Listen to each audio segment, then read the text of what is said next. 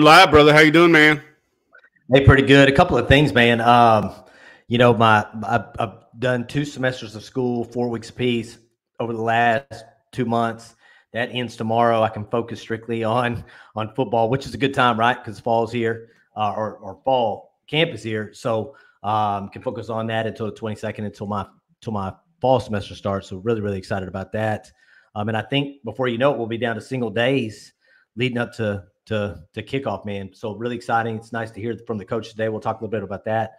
How you been, dude? I'm kind of tired, but excited to do this tonight. Like I said, we're kind of going through. I know we got a couple of folks in here that listen to us that are know about the military, and change of command sometimes can be a little bit busy, especially for an executive officer like myself. Some of my days start at 5 in the morning and generally don't end till 1800, and it's just grinding. But like you say, the State of the Union happened today. The State of the Longhorns happened today. If you didn't feel like it was football yesterday or the last couple of weeks, you definitely understand that the pads are going to come on real soon. You're going to start seeing the all-access stuff on Longhorn Network. And like you said, next thing you know, it's going to be September 3rd. We're going to be lining up against ULM to start the 2022 season, and I'm fired up for it. I think the biggest thing that I think with Steve Sarkisian coming from obviously the great Nick Saban tree, I'm surprised he let his coaches talk, because that's something he's really shied away from, is letting his coordinators talk. For him to be able, to have Kyle Flood there today, and have Pete Kwiatkowski there today, and then have Jeff Banks there today, is something that I definitely didn't expect. I figured he would just probably come out and talk about probably injuries first, and then get into what they're going to expect in the fall, and then take a whole bunch of questions from the Texas media, which they did. But it was really cool to get the insight from all 3 of his coordinators, special teams and offense and defense, which they gave some really good answers. So yeah, and that's what you want. You want to hear from everybody. You got a chance to hear from Steve Sarkisian and a couple of players at Big 12 Media Days. But we talk about the defensive line, interior. Pete Kwiatkowski addressed it. We talk about, the number of receivers they have on offense and weapons. Kyle Flood and Steve Sarkisian talk about it. Jeff Banks gets an opportunity to talk about special teams. He's got 3 kickers on his roster he believes in can do well, and talks about bringing in another punter from a walk-on stature. So, yeah, it's good to hear from the head man, but it's really nice to hear from the assistant coaches who are down there. Not that Steve Sarkisian is not down there in the trenches with the defense, but that's Pete Kwiatkowski's gig. That's what he does. And so that's what I want to hear him talk about, as somebody's already commented, setting the edge and not freelancing, and talking about specific players like the improvement of Byron Murphy, stuff we're going to talk about later in the show. But they can address those certain things that guys like us and guys in the media are talking about and asking about. Yeah. So let's start before we get into really the press conferences from each one of these individuals, and kind of break it down. We'll go Steve Sarkisian, and then we'll go Kyle Flood, then we'll go Pete Kwiatkowski, and then Jeff Banks, and we'll kind of see where the show takes us. Let's talk about recruiting real quick, man, because if you go to Texas boards and you go to Twitter, here we go, Texas fans, sky's falling in the recruiting realm, because you miss out on a guy like Colton Vasek to Oklahoma. Then you're talking more likely probably going to lose Shelby to USC. Hunter Osborne said rings over Lambos, and decided to go to Alabama. In obviously linebacker and edge is something that we currently need on this roster, right? That we've seen, and to lose these guys, but I don't want to take away from what you already have and what you picked up in last class. And I know you want to talk a little bit about that, Jeremy, because I know me and you talked about it a little bit last night. Yeah, I mean, the 21 class consisted of Jamon Tapp, Justice Finkling, Derek Brown, and Ethan Burke. And somebody was, screenshotted that, snipped it out, and put it out there, and said you got, 4 freshmen, 2 with the 95 grade that are currently on the roster. And like you said, you want every good football player at the University of Texas, in Texas, to go to Texas, especially kids who come from Austin Westlake. Again, Sam Ellinger came from there. Connor Robertson came from there. Ethan Burke came from there. There's been tons of Westlake kids that have come to Texas. But, and like you said, linebacker and edge is a position of need on this football team. But Colton Bassett didn't want to play for the Longhorns. You know, he had plenty of opportunities to go there. He got to hang out with Arch Manning a day before he went to Oklahoma.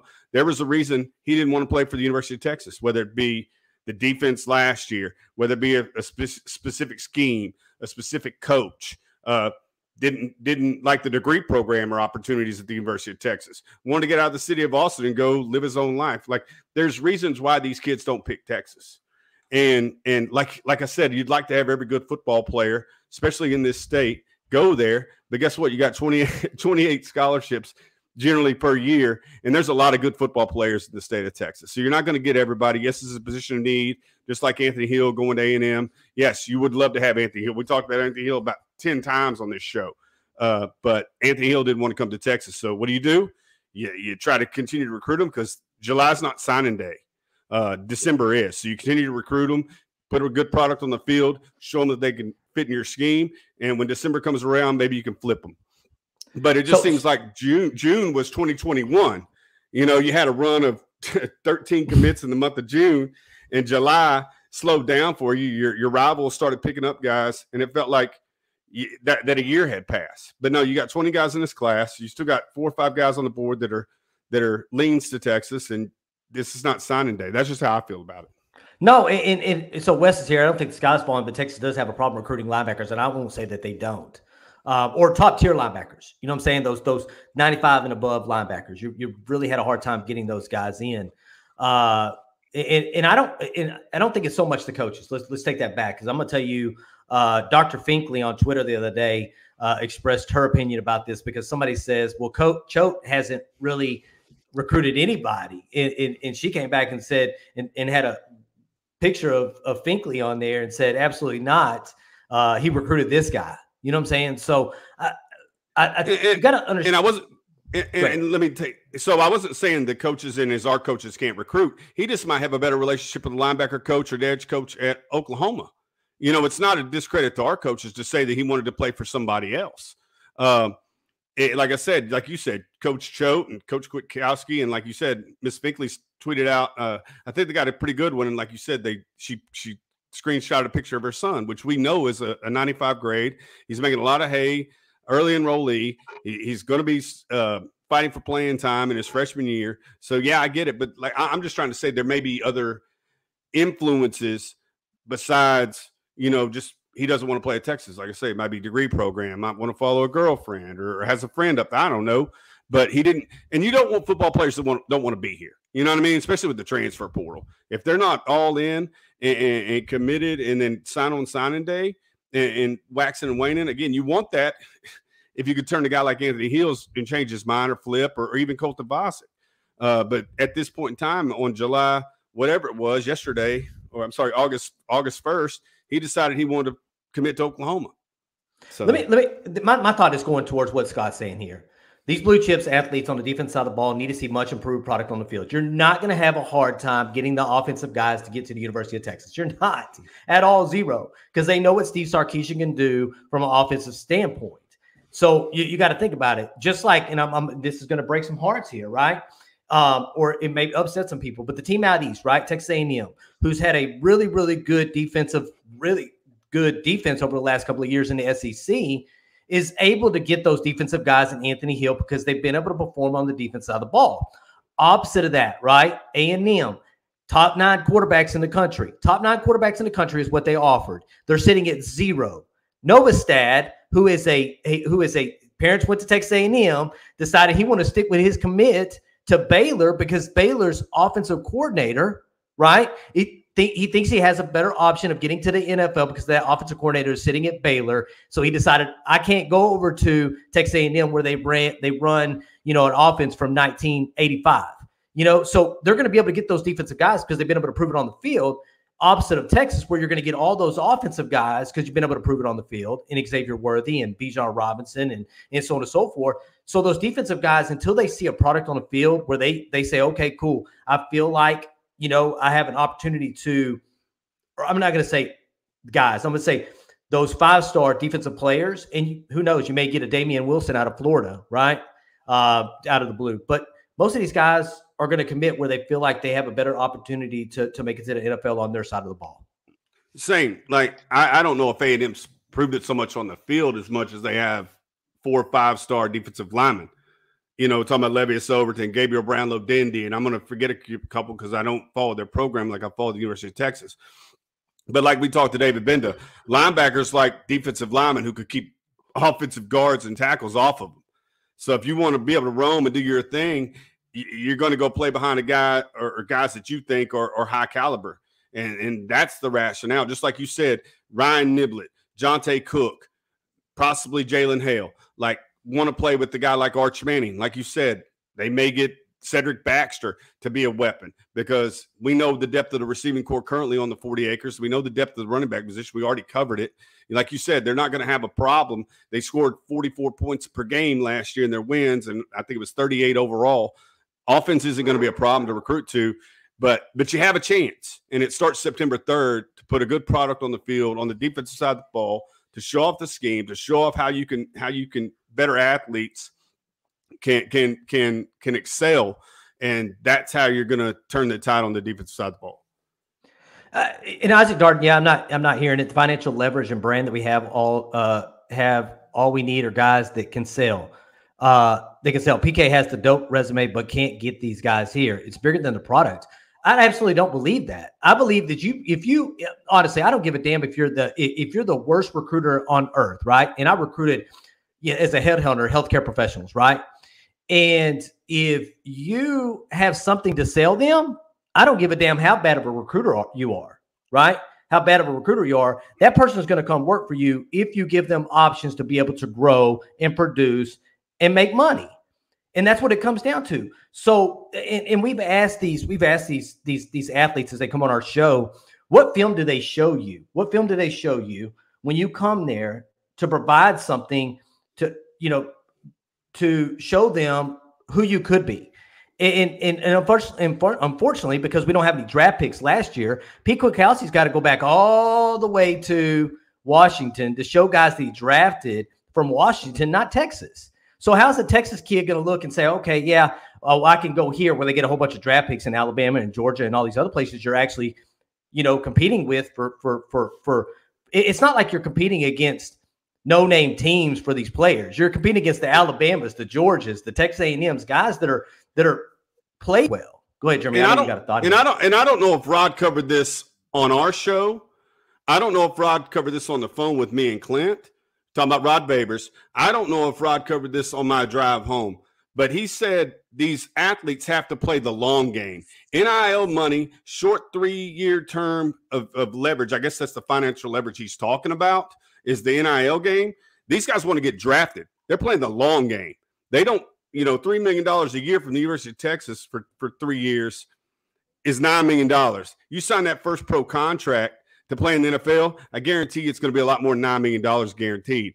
And if you can go play with a team that can showcase your skills and get you drafted, that's what you're going to go do if you're a student athlete. So financial leverage and NIL can get you so much for a guy like that's chasing NFL dreams, in my opinion. He could be talked off of that NIL deal and say, hey, yeah, you can go to Texas and you can get your $1 million a year and drive a Lamborghini that you may have to get back after you're done there.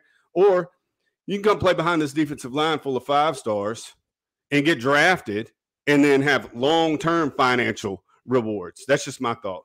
So we got our first troll in here tonight, Mr. Roger Oakwind. I just don't think Arch will end up coming to Texas. That's probably the hottest take we've seen over the last 2 months. We've done a lot of shows.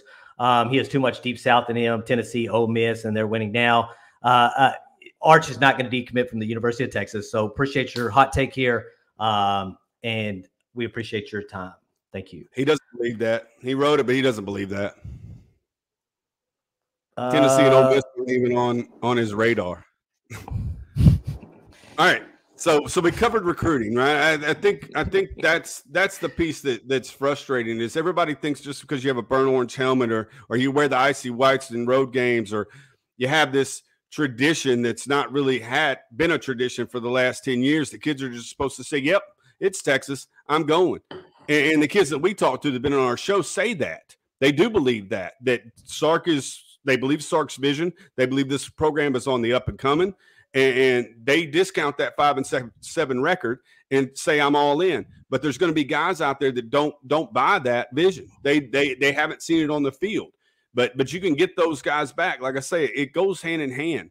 The product, the degrees, the NIL, the scheme fit, but it has to manifest in wins to truly develop this program to where we talked about the Alabamas are, where you got 5-star playing behind 5-star playing behind 5-star, because they just want an opportunity to win championships and get drafted. It's rings over Lambos. It's seriously, again, those Lambos look 100%. Pretty when you're out there taking a picture with it, but what can you win a championship?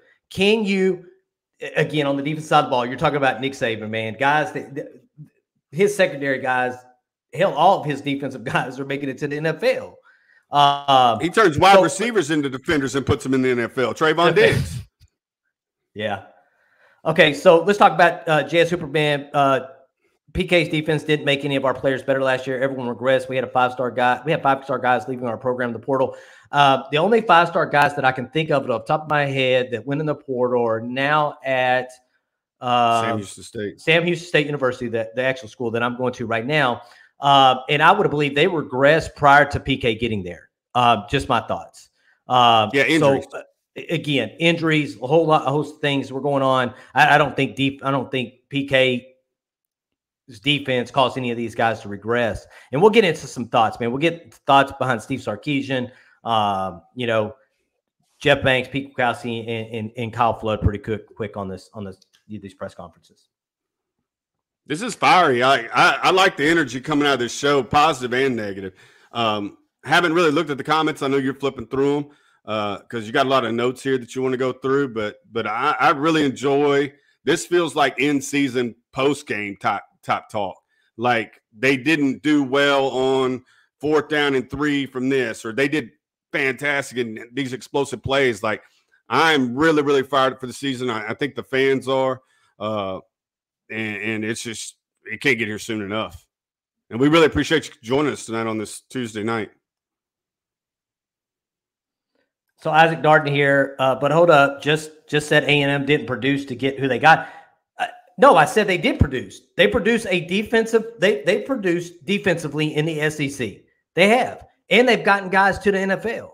Probably not at the level of what I think they who's the guy out of Converse? Can't even think of his name right now. Who was supposed to go in the first round. I think he flipped back to the second round. They think Antonio Johnson is like the #1 safety in the country for them. So they're producing defensive guys, and they're going to be able to, they're going to be able to produce, or they're going to be able to grab guys because of what they've been able to do on the field on the defensive side of the ball. I think they lost 3 games with a backup, quarterback last year, and their defense is the only thing that carried them through those games. So obviously, defensive recruits want to go play with that team out east. Offensive guys want to come play for Sarkisian here. It's just flipped. But until you show that you can put a productive defense together on the field, it's going to be hard to get those guys to want to come to Texas. Isaac picks and chooses what he wants to address, right? Because he's saying he can't disagree with us with NIL. Because I probably said guys don't necessarily look at NIL. There are some student athletes who come to the University of Texas to get paid. I understand that. But there's also other athletes who play the long game and don't necessarily jump at the bag. That they're looking to get drafted and they got to weigh their options. And like I said, I'll credit Rod Babers for pointing this out, that he knows that people that advise these student athletes, and he's a heck of a lot closer to the program than myself and Isaac and you. I guarantee you that because he gets invited into the locker room. We don't. He believes that there's certain student athletes out there that aren't playing the short game, not looking for the bag right now, but make their decisions based upon NFL draft status. And I agree with him. So, like I said, I just think he picks a little bit of what we say and chooses to write his own narrative. This is good tonight. I like it. J.S. Hooper Coburn was supposed to be an anchor. College didn't develop. Demo didn't look comfortable. Foster quit halfway through the season, yet stayed on the field. Again, this is what happens when you change schemes 3 years in a row. You've had 3 defensive coordinators trying to learn. You got, and I think that's frustration. It's frustration on kids. And I explained it to David Benda like this, right? Because we actually talked to David Benda a couple of Saturday nights ago specifically about this, right? No, actually, I talked to Anthony Cook about it. This is who I had that conversation with, right? It was Anthony Cook, who was from that 2018 class. And we're like, how do you handle changing, defensive coordinator after defensive coordinator after defensive coordinator, he looked at it as a positive. His positive was, you know what? It prepares me in all kinds of schemes now. So I think Anthony Cook did it right. But when you're looking at changing your head coach or your defensive coordinator year after year after year, you're not just changing scheme, you're changing leadership personalities as well. And you're changing, the cohesion that you have with those position coaches. Bo Davis might have been totally different than the last defensive line coach. Choate may be different than the last linebacker coach. So I think it has to do a lot with that. I think what you'll see this year is they're going to be comfortable in the scheme. We'll see where it goes, especially with DeMarvion Overshown and how they're going to move him around. We'll see where Collins lines up. Collins, again, you get sometimes you get no time, sometimes no times. Can it be consistent play? And that's what they talked a lot about at the press conference today. It's about putting the best guys out there, but who's going to be consistent so that if we have to flip a coin, right? I don't want to be able to flip a coin. Is he going to be able to, stop the defensive end this play, or is he not going to be able to stop the defensive play? They want consistency where they know that 90% of the time when they go out there and put them on the field, they're going to make a play versus taking a play off or not making a play at all. Yeah, totally agree. And that's kind of what I was saying the other day about starters. He's the guy that's listed on the depth chart on Tuesday, and he goes out for the first snap of the game. But I'm looking for the guys that play in the third and fourth quarter to find out who the coaches really, really trust. And that needs to change. If that's a deal where we're starting guy, and I don't believe it is, but we're starting not the best players, give that guy that's earned that position in the depth chart that walk out on the field in the first play. Again, it's driven by alignment. It's driven by personnel groups. It's driven by whatever the heck the offense wants to throw on the field versus the defense, and vice versa on the other side of the football. But yeah, I just need more consistency, and they talked about that. And if we could get to one comment, I think that Pete Kwiatkowski said today about the edges, right? The guy that was responsible for setting the edges, whether he plays jack, whether he plays buck, whether he's an outside linebacker, whether he's a safety, or he's a corner coming down on a blitz. Like, those guys have to do their job. Like, no freelancing. Like, if we're going to play the scheme, let's play the scheme. Like, because if you're not doing your job, it affects another man. So that's what has to be done too. Is the freelancing has to go. I understand we got great athletes, and that stuff worked in high school because you were better than the guy that lined up, and probably better than every athlete on the other side of the football. And freelancing worked.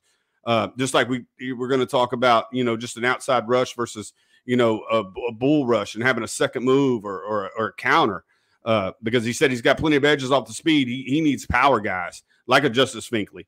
But yeah, just do your job. That's number one. And that's when you talk about consistency and trust out of your football players. Just know that what they're supposed to do on an individual play, they execute. Now, if they get busted, they get busted. Because athlete on athlete, they just got beat. They got blocked. They didn't make, but I want you to put yourself in a position to make plays and make tackles. So Kwiatkowski talking about watching Murphy not start last year was kind of exhausting. And I'm going to tell you, we're big Byron Murphy fans. I'm a big, if the season was to start today, it wouldn't surprise me if Byron Murphy wasn't going out there first with the first team defense. And Kwiatkowski said it today. I think one of the strengths of our defense is going to be our interior lineman, and he named Byron Murphy first. So again, to me, that's your dude. In the interior. To me, he probably has the higher trajectory of anybody currently there that's playing on the interior. To me. Especially from the nose tackle. We'll kind of see where Alfred Collins plays this year. I think he's going to play the 3. Is that correct, Jeremy? Yeah. So, yeah, he played the 3. So, if Alfred Collins does Alfred Collins things like we've seen, before with the one-handed interception and some of the plays he's made behind the line, and then you get a guy like Byron Murphy that has been playing off the charts, and all the coaches do is talk about Byron Murphy and Byron Murphy and Byron Murphy and more Byron Murphy. I think this defensive line could be really good because they all talk about Byron Murphy. There's not one coach that has not said anything about Byron Murphy. I think I missed your question because I was reading a comment. You asked me, was Alfred Collins playing the 3? Yeah. And I said yes, but the answer is no. Like, he wasn't. He was playing defensive end, where I would like to see him play to take the advantage of what I believe is his skill set is move him to the 3 technique. Quick twitch, huge, can push the pocket from the interior like he did his freshman. He played inside his freshman year, and then they moved him outside last year. I think he wreaks most havoc in the middle. So that's what I see. That's the comment I was reading that I got a little sidetracked. And I didn't mean to come at you like that, Isaac. It's just passionate guys talking ball. But that's our frustration, is that we believe we got a lot of good football players in the 2021 class, and there's still good football players left to go in the 2022 class. We missed on 2 guys that Anthony Hill that could have contributed to this football team, Colton Voss could have contributed to this football team, but it's not signing day. That's all we're trying to say. It's not December. Names haven't been put on the dotted line. Go out, make this defense better. Show these kids in the 2022 class on the defensive side of the ball that you can produce draft picks, and I think that changes. That would be the narrative, to use the word that I use and you used against me. That would be the narrative that because, again, if PK's got to show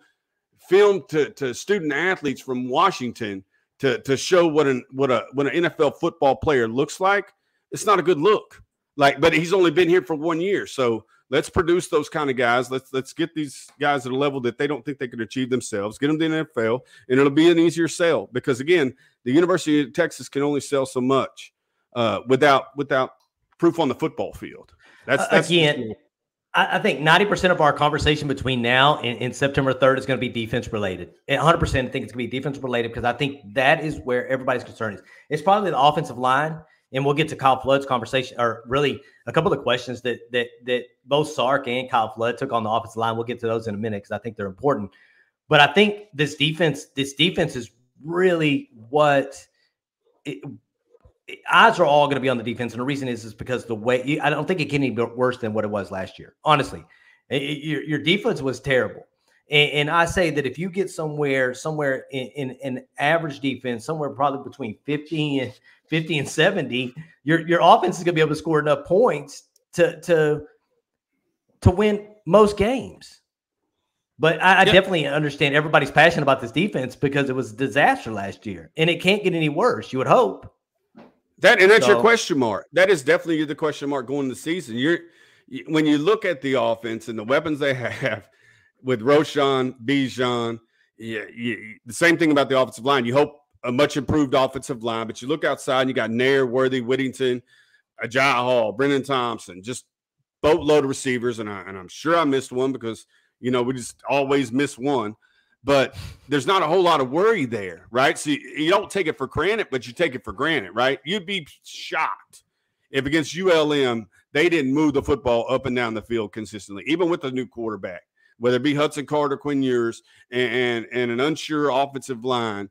Get the ball out of your hands, get it to your weapons, let the weapons make explosive plays, and you're on your way to 40 points. It's the reason we're talking defense is because that's the part that has to show up. That's the question mark.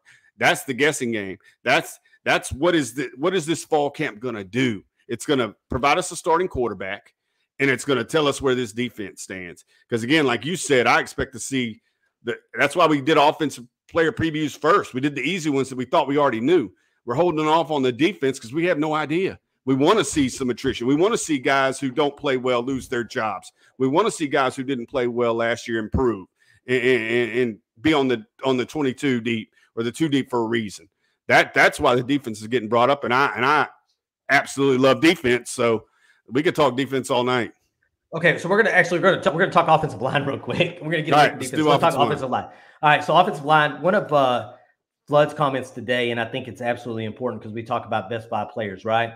So Flood said, "We got production. We got to get production out of the room. Ultimately, will that mean some of the freshmen will play? Question mark." As I tell my players, I tell every recruit the best 5 players are going to play, and ultimately where they play will be determined by who the best 5 are. And that's where we talk about, you know what? It doesn't matter if Hayden Connor played right guard or if he played left tackle. I think right now, I think they had Cole Hudson, DJ Campbell, and Connor Robertson all taking snaps at center just recently over the last 16 days. Over the last 16 days, go ahead. No, you could get 80% of the guys right. Like you could throw out your starting 5, and we asked you to do that in the offensive line position preview. Like throw your 5 out there. You could be 80% right going left to right on the personnel and be 20% right on their alignment. That's like I said, I believe they're going to play the best 5, and they're going to play the best 5 at their best position. And however that makes out, it makes out. I was just surprised of the 𝗟𝗏𝗕𝗏 leadership comment. That makes me think that he hasn't decided, but I really feel like there's going to be I think somebody left a comment in there that wouldn't be surprised if 5 freshmen on the offensive line by the end of the year. I don't see that happening. My ratio, I think, was 4-1 to start the season and 3-2 pretty quickly. But again, it's a guess. It's 100% a guess. You think like I said, we could get 80%, 4 out of 5 correct as far as personnel, and have the positions completely wrong. Yeah. So somebody said there's 105 people in here watching right now, and we're really bad about this. Me and Jeremy will get going, and we won't say anything about liking and subscribe and all these other things. We're really terrible about it. So I'm going to pause real quick. When we do see that, there's 100 people in here right now, 38 likes. If you would not mind hitting that like button, we greatly appreciate it. If you have not subscribed to our channel, I can tell you that me and Jeremy hit 3,600 subscribers, I think. And Jeremy called me the other night. He said, do you think it's possible to get to 4,000 subscribers by the first game? We would have to have a lot of subscribers between today, and September 3rd. So, hey, if you have not subscribed, please hit that subscribe channel. It'll be one closer subscriber to 4,000 before we hit the season. But it's really easy math, right? It's August the 2nd. Opening day is September the 3rd. It's 100 subscribers per week from here on out, and we're delivering a lot of content. We got a collaboration coming up, and I could say it because they're locked in, not specific dates, but with Nino's Corner is going to come on this month. Fanatic Perspective is going to come on this month. Reached out to a couple of parents of current Longhorns. We're going to have a parents roundtable talking about, being the parent of a D1 athlete going through the recruiting process, and once they get on campus. So we're delivering a ton of content. So please hit the like button so other folks who don't know about Texas Football Talk have the opportunity to see our videos. And please subscribe to our channel. Again, we're not athletes anymore, but we're still competitive people. So that's what drives us. We have goals, and we'd like to reach those goals. So if you wouldn't mind subscribing, it doesn't cost you anything to hit the thumbs up. Doesn't cost you anything to subscribe. And think about joining our inner circle. It provides you extra content and really cool emojis. So yeah, that's it. Yeah. So let's get back to the offensive line conversation again. It was a question that was asked of Steve Sarkisian. Let me find it here, and we'll get to quarterbacks, and we'll get to some of the stuff here in a few minutes. But where is that comment? Where that comment at? Okay. Sarkisian was asked if he needs 𝗟𝗏𝗡 Banks to win the starting job. Steve Sarkisian said, "Not a great question. The reality is we need all of our guys to play at a high level." Crazy question. I don't know who the hell would ask that question, right? And it's funny because Steve Sarkisian said that's absolutely ridiculous, right? You're asking me about a freshman that's been in a t-shirt and shorts for 16 practices, about needing him to start. And he was like, you know what? If I was to say that, you're putting a lot of pressure on one kid, that's one. And then you're sliding 17 other dudes to the right, meaning you're not giving them an opportunity to play, which goes against that, hey, the best 5 will play. Do I think 𝗟𝗏𝗡 Banks has a good shot at being left tackle? If you went and watched our offensive preview, I think we both have him as our offensive tackle, left tackle, starting the first game. So we believe it's that way. But for someone to ask Steve Sarkisian if 𝗟𝗏𝗡 Banks, he needed 𝗟𝗏𝗡 Banks to win that left tackle position, was one of the craziest questions I've ever heard from a media guy. And you love 𝗟𝗏𝗡 Banks coming out of Summer Creek. Again, he was a top 10 player in the country. And you knew him and DJ Campbell and Cole. Like I said, when we wrote that thing, we knew I didn't realize the number of accolades that all 7 of them had when you started writing it. But when you talked to the players on that Saturday night for the Burn Orange Heroes, and you got the response that you got from them about 𝗟𝗏𝗡 Banks, they weren't talking about a freshman. They were talking about a football player that could help their football team. That's the way I kind of looked at it. And that's when me and you kind of walked away thinking, hey, he's got a legit shot to be the left tackle. And if he could carry over what he's been doing in the summer and fall when the pads come on, because Golf Flood said it today, I don't pick linemen in shorts and T-shirts. I pick linemen once the pads come on. We've always said that. Like that's what it's going to happen, is when they start moving guys off the ball in scrimmages, in live action. But like I say, the look on their faces more than what they told me that they look at him as a different human being, as a different kind of, like I say, a difference maker, regardless of classification. And if that's the case, then guess what? He's gonna play ball. Yeah. So next one I want to talk about. Let's go to the defense side of the ball real quick. Pete Kwiatkowski, talking about Gary Patterson here. He's a resource to me and all of our coaches. He's been in the conference for 20-something years. He has the lay of the land in the state of Texas, so there's a lot of info that he has brought to the table that's been valuable. And again, in order to be, I'm gonna tell you, in order to be great, you got to surround yourself with. In order to be great, you got to surround yourself with great people. And I think, and we've talked about this before, going out and getting Gary Patterson is a defensive guy, and having him come in and be able to look at both sides of the ball. What Steve Sarkisian is doing on the offensive side of the ball, and tell him, hey, you know what, this is your tendencies. And then looking at the defense side of the ball and says, hey, you got Anthony Cook playing at the nickel, but I think he's a true safety. Or I think you've got, let's take Jameson. That'd probably be a bad one, but be able to move around those pieces. Like, hey, but let's bring DeMarvion Overshown, who we think may have a pass rush ability, around the line. I think he has a lot of conversations with him about that, because he knows player personnel. He knows, how to identify where the strengths of these players and where to play them on Saturdays. And that's why a lot of his guys went on to the NFL, that don't have the stars the guys at the University of Texas have. That was the point I was going to make. The guys that generally don't end up on Texas commitment list and their signing day list, the guys that Texas didn't offer scholarship to, he was able to mold and, like you say, put them in positions of strength to allow them to one, make his defensive unit better, because TCU's defense was always very good, and then ultimately get them drafted. Like you used the example of Cook, who's played, like I say, slot, boundary, field, corner, and now he's moving back to free safety. Keaton Crawford, a guy who's a corner looking to go back to safety. Position versatility is a must. And like you said, if it takes a guy like Gary Patterson, who's been doing this for a long, long time, especially against this same conference, like he knows how this conference operates. He knows all these, not all the offensive coordinators, because there's plenty of movement within the conference as far as offensive coordinators this year, but understands the conference, how it works, and can help Pete Kwiatkowski develop a game plan. And like you said, scout against Steve Sarkisian. Like you say, play the devil's advocate. Hey, Sark, your first 15 scripted plays get us out to 14-point leads, but what happens after that? What if they do this to counter? What is your counter?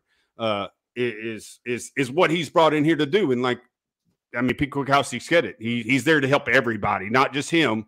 But if he can help Blake Gideon be a little bit better safety coach, that's awesome. He can help Terry Joseph a little, just give them nuggets to help them be better football coaches that translates to play on the field. And I think what Steve Sarkisian said it today, he said, we were terrible at making adjustments. We were terrible. We would get up on teams, man. We'd be up 14, 21, 28 points on teams. It would be halftime, and then something bad would happen. And then all of a sudden, it's a disaster hit. We couldn't make the adjustments we needed to, and then everybody's playing out of place.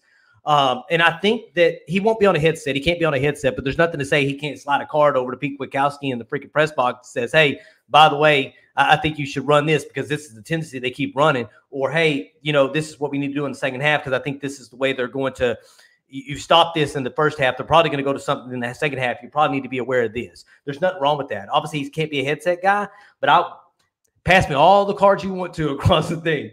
And I think that's where he's going to be at because he can sit up in that press box and he can watch and he can be comfortable. Somebody said it best, man. GP is enjoying 6th Street, right? He's probably got the easiest job he's had in 20 years. He's watching film. He's advising coaches on both the defense and offensive staffs, and he has an opportunity to still be around probably, that age of kid that he likes to be around to help recruit and then help this team adjust when it's time to adjust on Saturdays. I think it's absolutely in his wheelhouse. I see him sticking around for a couple of years. I really do see him. Yep. Yeah, not stress-free, but less stress. He's still getting paid by the University of Texas, so they're asking him to do certain things for them to benefit their program. But he's not having to, go to these media engagements every week. He's not have to stand out there and do that. He could just be a football coach, be an analyst guy, be a guy like you said that Steve Sarkisian, Pete Kwiatkowski, or any of the position coaches could come to and give them tidbits on player personnel or scheme. I dig it. And yes, he's definitely going to sweat. Go ahead. I don't know if he'll sweat or not, man. He probably going to be at a press conference. The reason for he's not going to be on the field guy. I don't think he could be down on the field, because they can only have so many coaches on the field. He's going to be at a press box. He may be wearing a hoodie, who knows. But hopefully he's not sweating as bad as what he sweated on the field as he is in the press box. That would be a problem, but who knows? I guarantee I bet he gets found by the cameras at least 3 or 4 times a game. With Garrison, former TCU coach and Texas analyst, he'll definitely be found by the cameras, whether it's ESPN, Fox, or whatever they'll find we're playing on that day. They'll definitely find him. We'll be able to tell if he's sweating or not. All right, something we don't talk about enough, right? And sometimes people will bring it up. Let's talk about the kicking situation, because I think it's real at this point. All right, so Banks talked about Bird, Auburn, and Willstone would be the 2 guys who compete for field goals and kickoff jobs. We have another player, Gabriel Lozano, who transferred from Texas Tech, who provides some really good stability there. He feels good. We have 3 legs that I have confidence in. But the problem is they don't have that much confidence, because they said they're going to look at down and distance to decide if they want these field goal kickers to go out and kick field goals, because they've never kicked field goals in front of 100,000 fans before. So it changes your offense in the way that you think, because they don't have enough confidence in them. They specifically said that. You have to look at, do I go for it on 4th and 6, close to the red zone, or do I send a kicker out there that we don't have enough confidence in, to be able to get us 3 points? And that's where you're at, because you've been able to lean on Dicker the kicker for, 3 years in his consistency. Now you're in a place where brand new punter, brand new kickoff guy, and a brand new field goal guy. It's a place we haven't been in a long time. Yeah, because he was so consistent, and he had to do all 3. He did all 3, and I just hope we get deep down, far enough down in field position where they're kicking short field. I don't want to have to kick any field goals, to be honest with you. As a Texas Longhorn fan and knows the potential of this offense, I don't want to be at 4th and anything this year. I know it's going to happen, but teams going to have a hard time stopping this offense, and they're going to have a hard. They may have, as the field shrinks a little bit, may even have a harder time stopping this offense. When we're talking about Ja'Tavion Sanders, I watched a lot of Ja'Tavion Sanders film last night, getting ready for the tight end show, and if him and Billingsley could be what I think they could be, that's a hell of a threat. And then, like I say, you got a guy like Isaiah Neyor, who's 6'3", 215 pounds. You got a guy like Troy O'Meara, if he's healthy, is your 4th, 5th receiver at 6'3", 215 pounds. You got options down there, and you can always get Bijan the ball. 25 touches. I take that back. If D-Train is still in here, I should have changed the tweet from 25 carries to 25 touches. What I was trying to say is he got 7 touches as a freshman, 16 touches as a sophomore. That's got to be up to 25. Whether it's in passing or receiving or rushing, I need Bijan to touch the ball 25 times. Roschon to get it 10 to 15, and then, like I say, use Keelan. Have Jonathan Brooks out there, but I just like a running back who's in a groove, who's felt contact, who understands the game plan, to touch the ball a little bit. So I take the 25 carry tweet back. I meant to say, if I had a chance to rewrite it, but you can't edit on tweets unless you pay some money, it should have probably put 25 touches. Yeah. So Keelan Robinson, I think Banks put out today that he actually gained 12 to 13 pounds. They put 12 to 13 pounds on Keelan Robinson. We actually seen him last Saturday. And he's not a tiny guy, man. He's really not. It's funny because me and Jeremy were looking at these guys, and Jeremy, what are you, like 5'11"? You're like 5'11"? 5'11", 195. Yeah, 5'11". And you walk up to a guy like Cook where it says he's like 6 foot, but then you look at him and he looks like he's like 6'2", right? And it's what most of these guys, Here we go. Question: do you take some of the blue chip freshmen and feed them to the lines for game development? Absolutely. 100%. As long as they're game ready and they're the best available player on the football team. I don't think that you're going to throw a true freshman out there if he's not the best available player. But I think if they're the best available player, like we've talked before, and we'll just use offensive line. At the end of fall, this is going to sound crazy, but at the end of fall, if DJ Campbell, who's been practicing at center, right, which he's not going to take Jake Major's spot. I just don't see it happening because, again, there's a lot of things that are happening as a center. Let's take that for an example, right? That DJ Campbell is playing center. You got Cole Hudson that's playing guard, and you got Kelvin Banks playing left tackle. If those are the best 3 guys at those positions, absolutely you throw them to the Wolves. What are you going to do? And I think Steve Sarkisian said it best today. They asked if all things equal, right? All things equal, and you have a guy that's just came in that's a true freshman, and you have guys that's been on the 40 acres for 3 or 4 years, and they're equal, right? How do you determine which guy you're going to start? He says based on trajectory. And I talked about this, right? So if you have a guy Christian Jones, right? He's been around for a long time, and he's met his ceiling, and they know that's where his ceiling is, and they don't think that he's going to get any better through the season.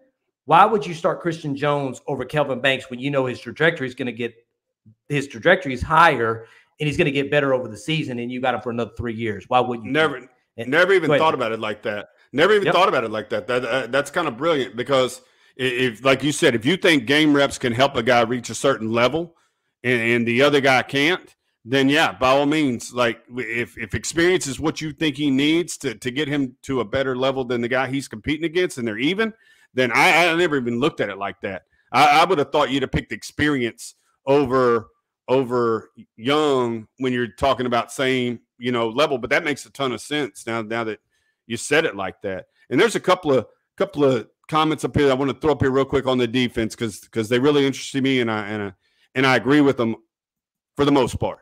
I think we actually have our edge guys on the roster. Ethan Burke and Derek Brown should redshirt this year and try to get bigger, and we should be in good shape. Yeah, I think the guys that are going to see significant playing time out of the freshman defensive ends are the guys we talked about earlier, Jamon Tapp and Justice Finkley. I think Ethan Burke could get some run, but I agree with you on Derek Brown. I think he needs to get a little bit heavier, or you think about moving him to a different position.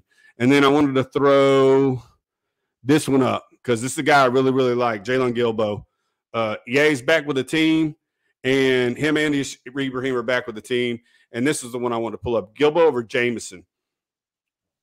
If Texas defense wants to do the things that Rod Babers talked about last Monday, and that's have a dominant pass rusher and a dominant shutdown corner, and he talked about physical, right? I've not seen a kid in a long time. When I watched Jaylon 𝗟𝗏𝗡, now I've since went back and watched Malik Muhammad, I think he's as physical. But when I watched Jaylon 𝗟𝗏𝗡's film from Port Arthur Memorial, he is dominant at the line of scrimmage. When he gets his hand on you, you're not going to go anywhere. So I like his physicality. I like the way he plays ball. And if that's the kind of defense we're looking to start with, is a jam in your face cornerback. We're not going to give you any cushion. We're going to be up in your face and hitting you at the line of scrimmage. Jaylon 𝗟𝗏𝗡 is the prototype for that. So again, Steve Sarkisian brought this up today, and he says, you want to talk about defensive scheme and how we're going to change the defensive scheme? Press man coverage. You can't expect a pass rush if you got a quarterback that's going to sit back there. He's going to take a 3-step drop, and he's throwing the ball out of his hand. If you cannot play press man coverage, they're going to complete those passes because you don't have enough time to get to them. And it was funny because Malik Muhammad came up when Jeremy was talking about Jaylon 𝗟𝗏𝗡, because I think the same thing. I think 𝗟𝗏𝗡 is currently playing, I think, behind Jahdae Barron at the nickel, but I think he was also backing up Jamison at the corner position going into the spring, and then I think he got in the doghouse, and then now he's out of the doghouse. But I think they said he's the best cornerback that made it through the summer. So I think there's an opportunity for him to play. Again, play your best 5 guys. I don't care if you've been there forever. There's plenty of spots that Jamison can play. He can play on special teams, lots of special teams. He can give you all the special teams you need. But if Jaylon 𝗟𝗏𝗡 is better than Jamison in the scheme that they want to run, then you have to start Jaylon 𝗟𝗏𝗡. You have to. Somebody was talking about Malik Muhammad the other day, and I don't remember who put it out there. I think it was on a tweet, and I wish I could remember who it is because I love giving people credit. But they were talking about Malik Muhammad and how he's as physical as a cornerback as what you would see in a linebacker. And I think it was, I can't remember off the top of my head who it was, but I think you see the same thing in Jaylon 𝗟𝗏𝗡. And that's that physical at the line. Once he pushes you, it's man strength against these wide receivers. And I'm sorry, I played wide receiver in high school, and I would much rather play against a guy who plays off the line of scrimmage and lets me get into my route than a guy that puts his hands on me. Not only does it affect me in the timing with that quarterback on that individual play, if I can't get off that jam, but it wears you out. Like most wide receivers aren't Isaiah Nayer size. They're not 6'3", 215. And if you're 5'10", 180 pounds, and you're seriously getting hit at the line of scrimmage every play, like within that first 5 yards, it takes a toll. You're not going to run as fast. You're going to try to, and I know Brendan Marion will teach you about A step, B step, C step, and how to get off the line of scrimmage with your quickness and your jab steps. But Jaylon Gilbo has reach, and he's a different kind of guy. Like I said, it wears on you to have to go against a defensive back who puts their hands on you every play versus a guy who's playing off coverage and gives you the benefit of getting into your route. It just screws the whole, like I say, the quarterback and receiver timing, and they can't get the ball out of their hands. It adjusts routes. They run the route short. They bend them off when they're supposed to be at 12. They're now at 15, and it just messes everything up. They're too close to the other receivers in the route tree. I love that brand of football. Give me press corners. Yeah. So really, D-Train said the starters for me are Jamison Watts, Barron, Cook, Crawford. So right now, I think they got Jamison Watts, Barron, Thompson, it's Jamison Watts, Barron, Cook, and then Thompson, in front of Keaton Crawford. Currently, as it sits, I think going into fall camp. It'll change in 2 weeks. It will. Steve Sarkisian's not. I don't know if he's not excited about the defensive backs. He said it today. They asked him 3 places where he's concerned. One of them being the offensive line. Number 2 being the defensive backs, and the other ones being the special teams guys. Because you don't know what you're getting in those special teams guys. I just don't know if he doesn't feel good about the defensive backs. I don't think that's it. I just don't think he knows who those 5 starters are, now, and who they could be at the end of fall. But they're going against some hella wide receivers, man. I can't see. That's the thing about this defensive backs, right? Is that you're going against the best wide receivers you're going to see the entire year. Maybe outside of maybe what Alabama has. And I don't even know if Alabama's wide receivers are on the same level as yours are, but they're going to see the best wide receivers. If they can't, they're going to see the best wide receivers on the football field in the fall than what they're going to see the entire year. I believe that. And I believe he has his 6 or 7 guys that are competing for those jobs. It's just going to be, again, these guys are all versatile. They've all played all over the place. When you talked about Anthony Cook, Keaton Crawford, like Jahdae Barron, they've all played all over the place. And they can all cover.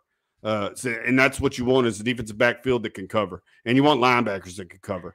Because somebody asked about Demo a second ago. If you pull that one up, were they going to try him on the edge? Yeah, he's going to get looks. He's going to be lined up behind the nose guard. He's going to be in the A gap. He's going to be on the edge. He's going to be stand-up linebacker. They're going to put him in a ton of different positions. And like I told David Bender the other day, is I hope they walk him up late. I hope they show him as a stand-up guy and walk him down the line of scrimmage late a lot of times to disguise him. Don't line him up on the edge from go. Slide that defense up front, and let him walk down and make them have to account for him late, like late in their pre-snap recognition and have to account for him.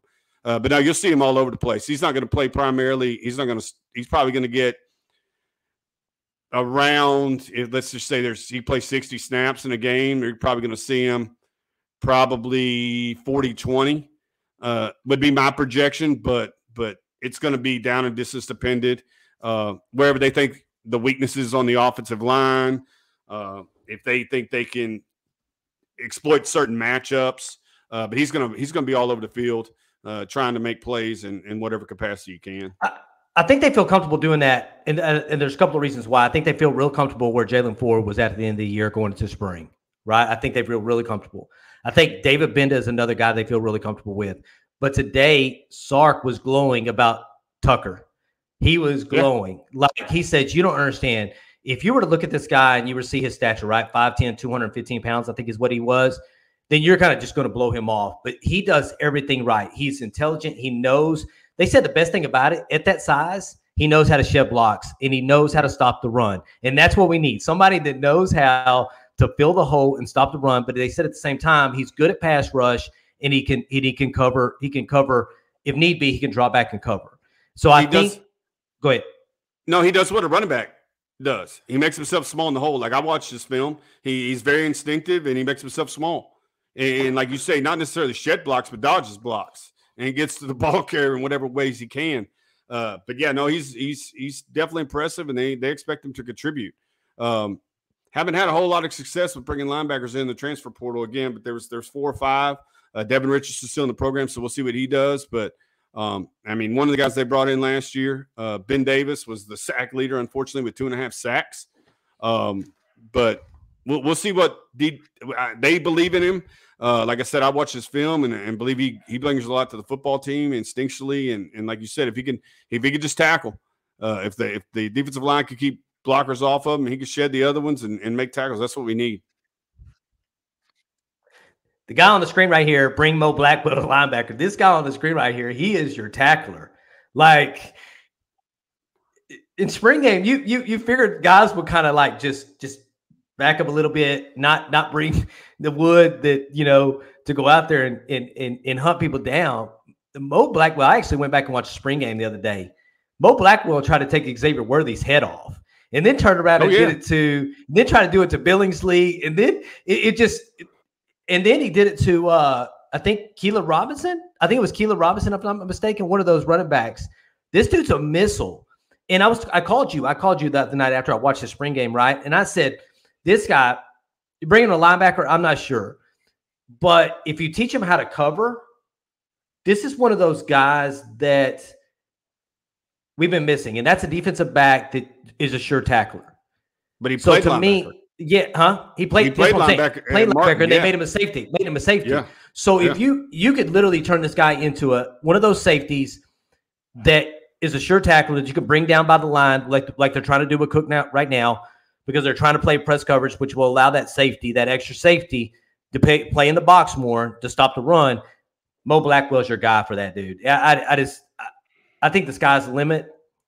We'll kind of see where it goes, but he reminds me of Ronnie Lott. You know what I'm saying? Like that's a lot. That's a lot. No, I really appreciate his game, and like you said, he will attack. A lot of guys like the launch, right? A lot of guys like him. Yeah. That's what I'm saying. I just worry about how BJ came as a 5-star from Angleton, and he liked to knock people's heads off and end up ripping both shoulders. And somebody talked about him a little bit earlier, 5-stars transferring out of the program. By the time BJ Foster left this program, he wasn't a 5-star athlete. And it wasn't because he couldn't play ball. It was because he was a shell of himself because he ripped 2 shoulders while he was here at the University of Texas. And I hope he does very well at Sam Houston. He's been one of my – when that class came out, he was my favorite. Him and DeMarvin Overshone, like Caden Stearns, Anthony Cook, Jalen Green. I really like them a lot, but my 2 guys coming into that class were the safeties. DeMarvin Overshone impressed me at the Under Armour All-American game. I always thought he had the ability to play linebacker. Said it back then. Said it when this channel was very early before he moved. And then the other guy was BJ Foster. I've loved his game, but he wasn't the same player after the injuries. Somebody wants to talk about the kicker and the punter. I think we already covered it. We did cover kicker punter, didn't we? Yeah. There's it's up in the air at this particular point. So I think that Isaac Pearson more likely is going to be your punter. It's what it sounds like. They say, you know, Jeff Banks said he's going to wear himself out by the end of the season. He said if you're driving up I-35 and you look up at every hour of the day, you see a punt going up in there because Isaac Pearson's out there practicing. He's like, I got to teach him how to not practice as much and be more efficient, effective, so he's not out there burning his leg out. So I think Isaac Pearson is going to be your punter. I think the kickers, the field goal kicker and the kicker, you know, kickoff specialist, whatever, I think they're probably still up in the air. But we'll kind of see where it goes from here, man. Obviously, it's important that you know, I think sometimes we on offense and on defense, but your special teams, you know, could be 3 points from winning you a game in the Red River rivalry. You know, at any particular point. We hope it's not to that point. Jeremy said, I'd rather score, you know, 7 points than 3 points. And that's where I think we're all at. But at the same time, that kicker is going to be necessary at some point during the season to finish out a half or whatever it may be. So they just don't think I didn't see the comment. They just don't think they have the leg to kick long field goals. Is that the sentiment that you got from the answer? There's just not trust there right now. I think there's no trust. 100,000 people, but there's no trust. There's no trust because they really haven't played in front of anybody other than the spring game. But I think that's the way all kickers start off. The kicker didn't just come out and 100,000 fans were out there screaming at him. He's kicking field goals. I think it's something. I think that's the way every new starter has to be looked at, regardless of the position. Yeah. But again, their thoughts are, again, if we're in 4th and 3, we may think about going for it versus kicking a 45-yard field goal when we have somebody that hasn't kicked field goals in college and maybe work themselves up to it. And I think somebody said it earlier that I think the best time to do that is, and it's going to be hard to do it, is when you're playing a team like ULM where you're going to score a whole bunch of touchdowns. I don't think you stop a drive on purpose to allow the guy to kick a field goal in DKR. So I just don't think that's a thing. So if they're going to have to happen when they come, and they're going to have to make that decision. Do we go for it or we let them kick the ball? That's what the sentiment was today, that they got to treat these kickers different than what they did Dicker the kicker, because you had him for so long and he had been in big games before kicking field goals. And he was a freshman starter, if I'm not mistaken. I think he started all four years at UT. So you've had – and the last 2 years, I think he punted and kicked off as well. Like that was a blessing that the University of Texas had, that they really didn't have to, and he wasn't always. I mean, he didn't hit every kick that he made, but you felt pretty confident when he went out there that he was going to do his job. So Abel here, does Brooks get 400 rushing yards this year? He could. You got to let me know. If he was to get 5 carries per game, let's just say he got 5 carries per game, 5 times 12 is 60 carries. He'd have to average somewhere around 8.5 yards per carry, 7.5 yards per carry. To do that, it depends on his workload. Do we have a couple of blowouts so we can get him the game to play 2 quarters? That'd be great. I gotta know if I'm praying Bijan and Roschon stay healthy. And these are all just, third string carries, and you're working Keelan out of the backfield and you're letting him play on special teams, or because I think if you're talking Keelan Robinson's ability to play running back and Jonathan Brooks, a little bit like you were talking about earlier, with guys on the same level and guys that have both been productive when they've been in the ball game, you might see, 2-4 go ahead of 7 on the depth chart as a running back, and then might see Keelan Robinson playing a little bit of slot and helping out on special teams a little bit more. But it should be interesting. I just have to know what the injury situation in front of him was and how many blowouts we really had. But he's definitely capable.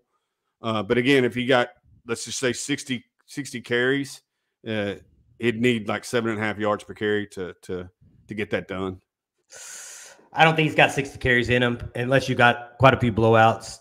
He would have to come in, like you said, he'd have to come in the third, fourth quarter and get a bunch of those. Obviously you got 3 guys in front of you. He's sitting at number 4, and then Jaden Blue sitting at number 5.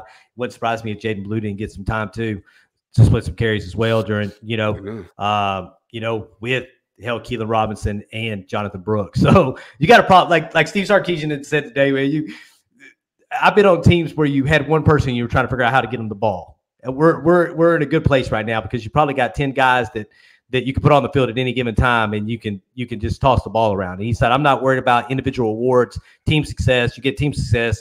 After team success comes individual awards if you have team success. And he said that. He said, you were talking about number 4 wide receiver.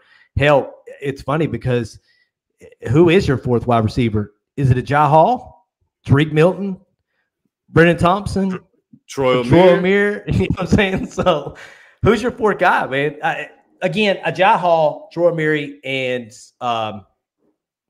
Tariq Milton. No. My other 6'3" wide receiver. Isaiah Nair. Isaiah Nair. They're all the same. 6'3", I think Nair's a little bigger than them in size.